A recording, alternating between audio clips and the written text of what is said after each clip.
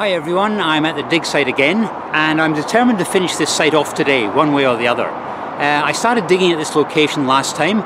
There is stuff coming out, 1960s stuff, bottles, personal possessions, these sort of things. I want to get digging and see what else there is, and as soon as I find something, I'll let you know. I was just clearing away some undergrowth and leaves and things just to expand my dig site, and I found a bottle already. It does say Moore Bottlers Limited. And I also found this.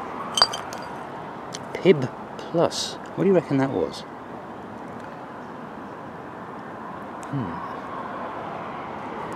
A nice green bottle, and it's got martini on it. Martini. Nothing too spectacular, but at least it's a bottle. It just shows there are still bottles coming out of this site. There's lots of building rubble here, lots of tree roots, and some sort of bottle. No markings on it. Look at the hole. And something plastic.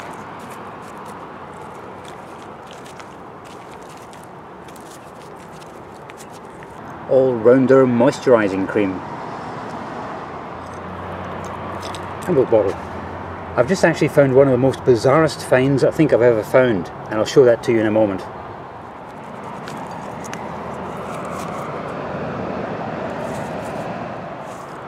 At first I thought this was an ID badge. Unless they have a very strange name, I don't think it is.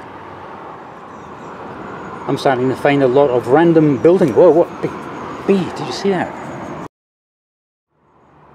I'm starting to find a lot of building rubble and reinforced glass, which is not a good sign. I think I might have to change direction. I've just expanded my dig site and I've been finding bits of china, mainly cups. I've been finding handles, I've been finding rims, finally found a base. No maker's mark.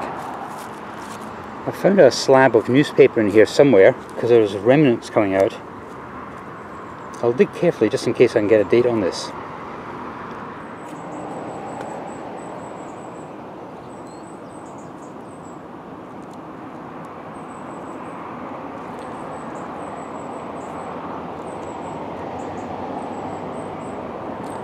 I think this paper is too far gone. Well, this is really hard going. A lot of burnt stuff coming out of here, a lot of building rubble, and a lot of this stuff. Which my only guess is it's horsehair or something from some sort of mattress. There's loads of it, and it's a nightmare to try and dig through. Very strange stuff. Okay, a quick update as to what I found, some of the smaller things. For those people foolish enough to watch the last episode, I found what was a broken chamber pot, and I found something with a letter on it, and I was hoping to find enough to put it together. Well, it looks as if I have found enough bits, and C was the only giveaway, so no idea what brand that was. I have noticed a large selection of china, all different patterns and things. A marble, green bottle, a bone, which I'm assuming isn't human, and, you'll like this, braces. How seriously nasty is that?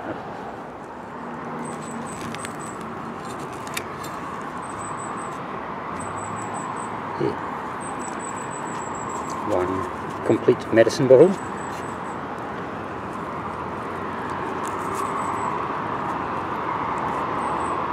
And another little one.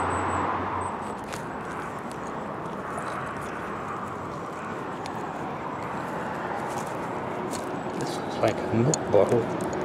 Oh. This one I've been trying to get out for ages, and it is glued in there. Well, apart from someone's dental braces, I haven't found the wow factor today. This is a hard dig for little reward, but I'm going to keep at it because there's lots of plastic bags and bottles coming out. The plastic bags do act as a sort of an insulator and protect the bottles underneath, so I'm hoping there's something good to find. There's also a lot of styrofoam down here, which is always a nightmare, but at least it's protecting some of the bottles.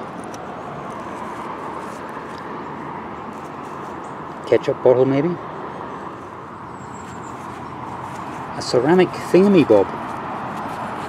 obviously to be attached to a wall, with the top bit missing. Quite a few bottles to be dug out in the next few moments, but there is this thing. I think it's plastic, but let's just see what that is. Okay, I take it back, it's not plastic.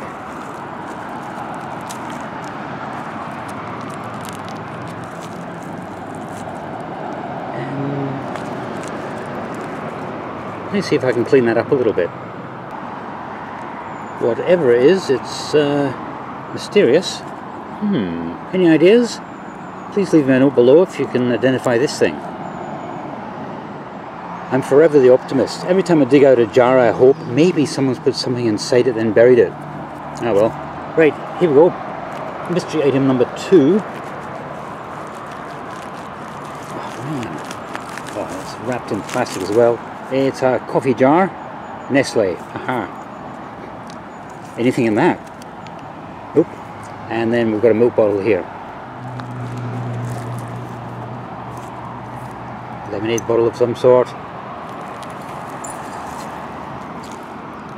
That's pretty cool shaped. Wait, Mackay? Yeah. This is such a challenging site. Apart from synthetic tights, 1 bottle, 2 bottles, 3 bottles, big bit of wood, and loads of plastic bags.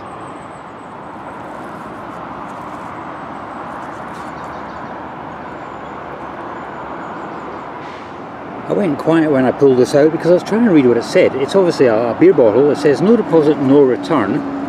And then here, Ingen Pant, Ingen Retour. Now what language is that?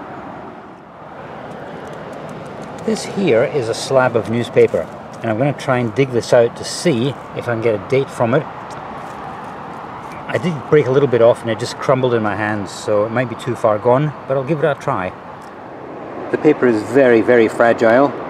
It is the Daily Express, and I'm wondering if it's 1969 like the rest of the newspapers I found in this area. The bringing of work and prosperity to the forgotten part of Britain, Labour is spending such and such a year on development areas, twice as much as in 1964-65. Now the 4-year Parliament span, I'm wondering if there was an election in 1969.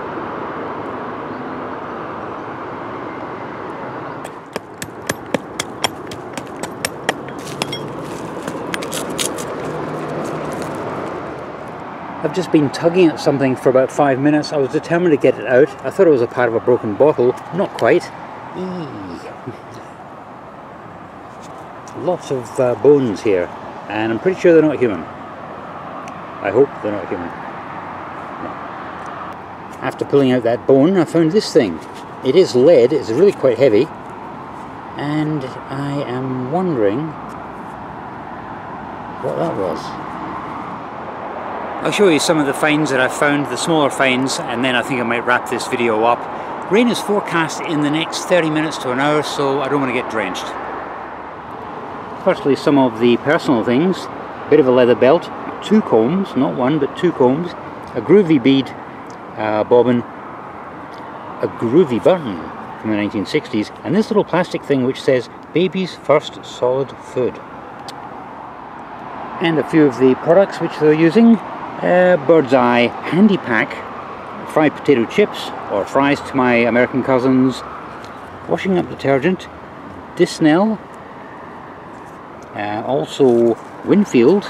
They weren't loyal towards a certain brand, these people. Cornish Dairy Cream, Granola Digestive Biscuits, and Revlon Aquamarine Spray Mist.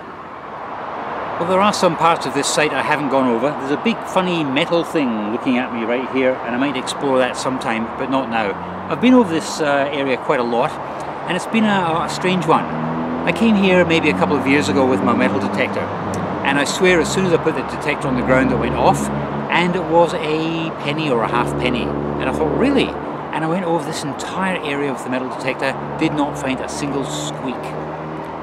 Anyway, recently I was here, and I just did a speculative dig because I knew there was a lot of milk bottles and it looked like a 60s site, and I found what was it, 6 or 7 bottles made in Maryland in the United States, which dated from 1880 to 1888, and 2 brown bottles which dated from 1900 to 1920. And I kind of joked in one of my videos that maybe I'd found someone's dumped bottle collection, and that's why I've gone through this area with a fine-tooth comb, and I found absolutely nothing on camera apart from the base of another bottle from Maryland, just to prove that it was actually found here. Anyway, I hope you've enjoyed this series of videos. I will probably come back and do some more digging. I did make a big deal at one point about where all this stuff was coming from, and I was pretty sure it was a Victorian cottage about a mile in that direction. It had been demolished around 1970. Everything here is from 1969. It kind of makes sense. Anyway, I did a bit of snooping here the other day, and I have found the brickwork and the stonework from that particular property, and I'm not going to dig that out, but there's a big mountain of it covered in brambles and very nasty sharp things. Anyway, I hope you've enjoyed this video. Please give it a thumbs up, don't forget to subscribe, and I'll see you next time.